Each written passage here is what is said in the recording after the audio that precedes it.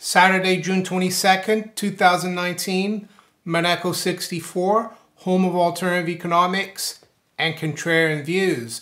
Before I start today, I'd like to thank again all the viewers, all the subscribers for their interaction with the channel, for their support, also through donations, through using the Maneco 64 PayPal store, for being Patreon supporters, for sending me cryptocurrencies, for sending me funds through PayPal. I appreciate it. The channel is growing. I am making more from the adverts through monetization, but it's always great to get some kind of support. You never know when YouTube is going to cut you off from the monetization. By the way, the Maneco 64 Teespring store, we have this mug that is one of the most popular one. It's the End of Fed mug. It says robbing Americans since 1913. I also have Billy mugs, Billy t-shirts, and other things there as well. So thanks again.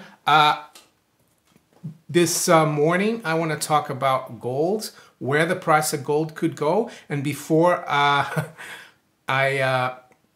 start, though, I want to say this is just like a bit of fun, looking at what gold did in the 1970s bull market and what gold has been doing in what I'm going to call the 21st century bull market that basically started in July 1999 or thereabouts. And you'll be surprised at the number. Am I saying that gold is going to go there? No, but it has the potential of going there, looking at the cycles, the percentages. But am I saying you should go out there and sell the house, sell everything, and just buy gold and sit there and wait? No. For me, gold still is an insurance, is a way of savings. If it goes where my analysis says it goes, the better. If it doesn't, if it goes halfway or a quarter of where my analysis says, I'm going to be happy too. So here we go. First of all, let's look at a chart of gold. And this chart is a logarithmic chart. It is a percentage chart. So you see how different it looks when you look at a chart like that.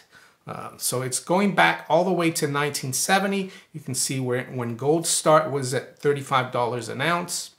Then we have the bull market in the 70s that culminated. The chart says 850, and I'm gonna go with that number in January 1980. I think the high actually intraday was a little higher, but let's go with that. And then you get the bull market that started in 1999. Yes, the low was in 1999 at 252.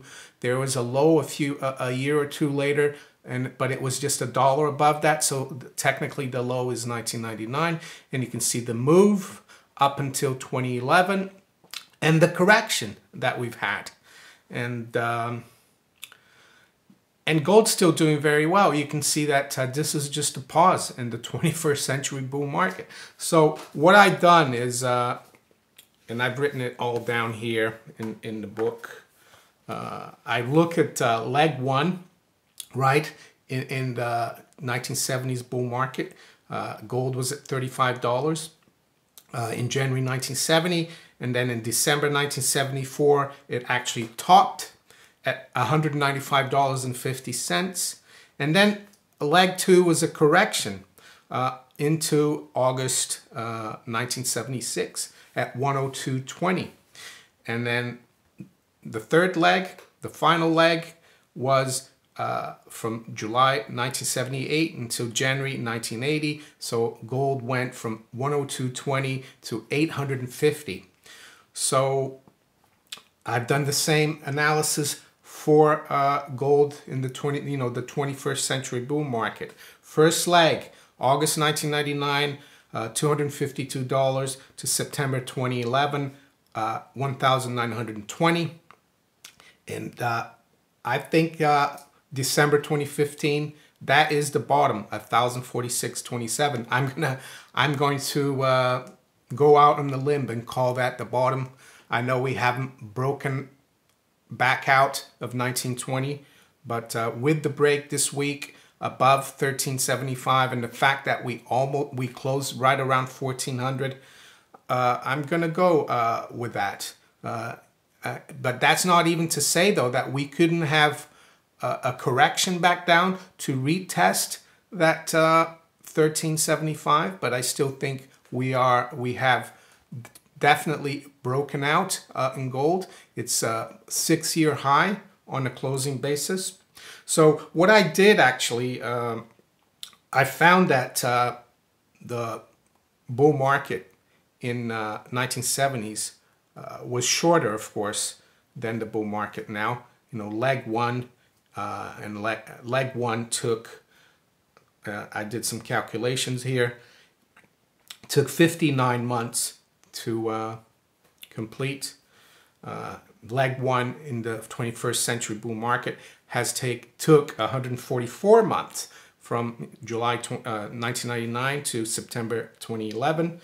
And then it took 20 months for gold to bottom from 1974 to 1976, and it took 52 months for gold to bottom from 2011 to 2015.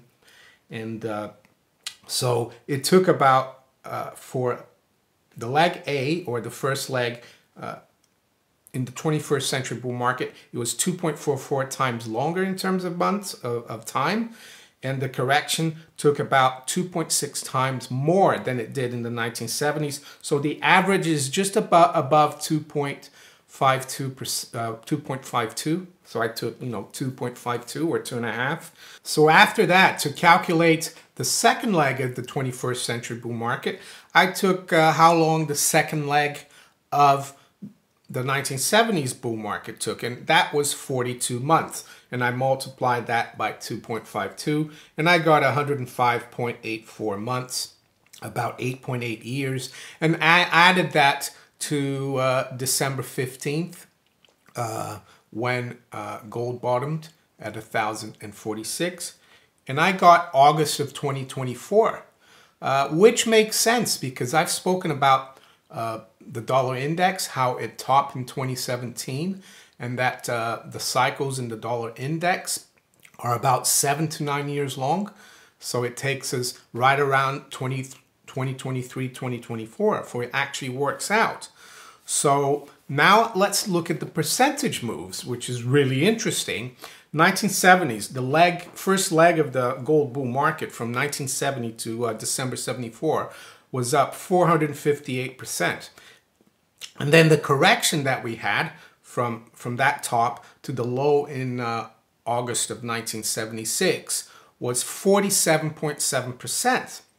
And then the final leg that culminated with a high at 850 in January 1920 was 731%. So from 102 to 850, 731%. And then what I did, I divided leg 2 into leg 1, and that's 1.6 times, almost like Fibonacci, 1.618, right? The golden mean. And then I've looked at the 21st century bull market, and the leg 1 from 252 to 1920, that was up 661.9%. And amazingly, the correction we had from 2011 to 2015 was 45.5%, which is very similar to the 47.7%, I would say. So what will leg 2 be? You probably worked it out already, some of you. So you take the 661.9, multiply it by 1.6, right? Which is how much bigger leg 2 was in the 1970s. And you get 1,059%. And then you have to take, though, the low in 2015 of 1,046 and multiply that by 1,059%. And the number I've come up with is $12,123.14 by 2024. The thing about this bull market, as you can see, In the 1980s, it took 10 years. In the 21st century bull market, is going to take 24 years. So you have to be very patient. I was lucky to start and to get in this market back in 2002. It has been frustrating at times, but I think everything has its time, and I think the time for gold is now. And you can see that if we get to 2000, it's the equivalent of getting back to 200 back in it was in 1978, I think, that it broke through 200 again, July 1978.